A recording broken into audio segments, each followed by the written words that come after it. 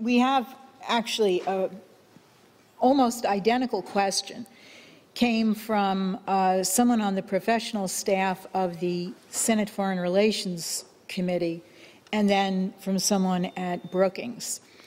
And what the questioner says is, Mr. LaRouche, I have found your discussion of this new China-Russia venture to be most interesting. And I agree with you that it can serve as a stepping stone for very significant developments. Not that it's going to solve all of the problems in the world, but again, that it at least puts us in the right direction. What I do not understand, and which I wish you would explain a little bit more, is in some of your recent comments that I've seen on your website and that your spokesman has discussed with us. You have said that what the Chinese are doing is essentially by investing hundreds of billions of dollars into this project, i.e., their investment is essentially denominated in U.S. dollars, that they are, in effect, giving those dollars more value than they have under current circumstances, that they are taking what is U.S. debt and turning it into an asset. And this is what I do not understand, and I wish that you would explain it a little bit, in a little bit more detail. People believe in the fairy tales, and the fairy tales is that value lies in a currency. The currency has no intrinsic value. No currency has an intrinsic value. See, what's the value here? The question is typical, though. It's typical for Russia, it's typical for some people in China, typical all over the world. They don't understand money. They think they do, and that's the biggest mistake. I would like to take money out in the backyard and shoot it, and then give it a new name, not money, and then people might understand it. Look, the essence of human existence and of economy is increase in the productive powers of labor. It is not, there is no intrinsic value in any substance or any currency, especially currency. It has no intrinsic value. A currency is simply a convention. It has no intrinsic value. The intrinsic value is physical, but it's physical in a general way, not simply in a way in something tangible. What is an investment, you presume? Investment, you presume, you invest certain assets, like physical assets. Don't talk about money, just talk physical assets. A guy wants to start a business. He wants to start producing something. And he needs this following machinery, he needs these other physical assets and these skills and so forth. And he's going to put these together. And he's going to try to do what? He's going to try to produce more as a result of combining these resources than he put into it. He's going to get more value in terms of physical reality out of production than he contributed to start to funding the production. Sometimes it's called profit. Profit's a lousy, dirty word, but you can use it sometimes, with my permission, under my strict supervision, because people abuse it very much.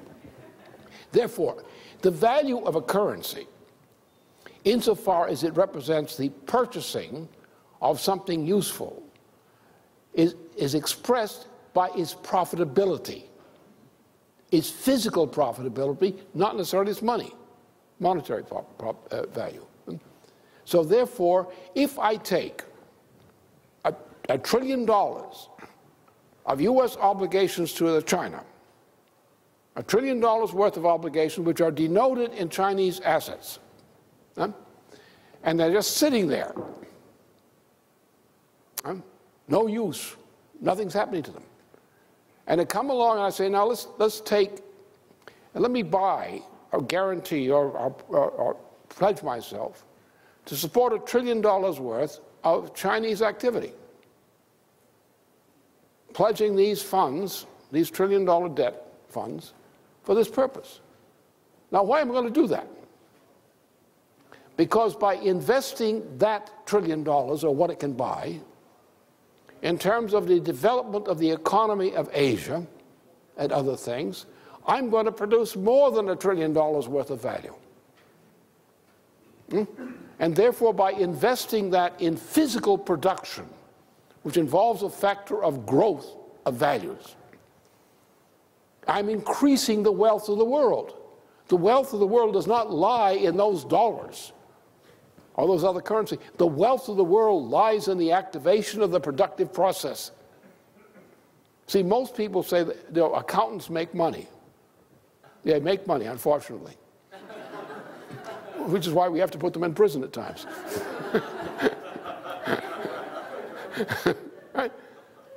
What we invest in the power of labor, the power of the human labor, when equipped with certain means to produce more value for human beings than that labor and those resources represented beforehand.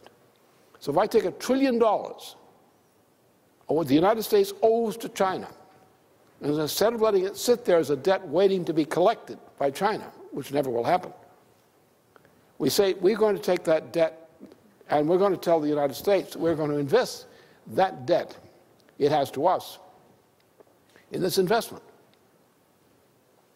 Then everybody benefits, because we bring together the means of creating new wealth.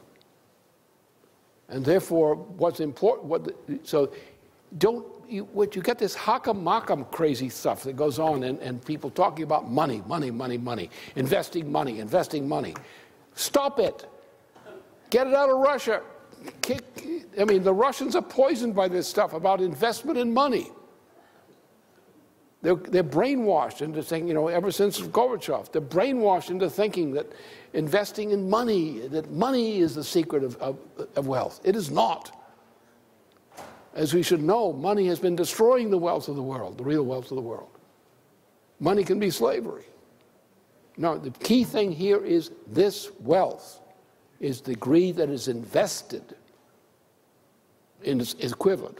What is represented by wealth is invested in a way which results in an increase of the amount of real wealth, not money wealth, real wealth. And therefore, if you have a sane system of economy, the money value of wealth should conform and follow the actual physical wealth increase. In other words, if there's an increase in profit without an actual increase in physical wealth, it's a fraud. Typical of what goes on in the United States these days. You get less than what you pay for. It's by investing in things which result in a greater gain for humanity in terms of efficient physical values that you're investing in. And if you're investing in improving your nation in physical terms, you're profitable. If you're investing in money, you're a parasite.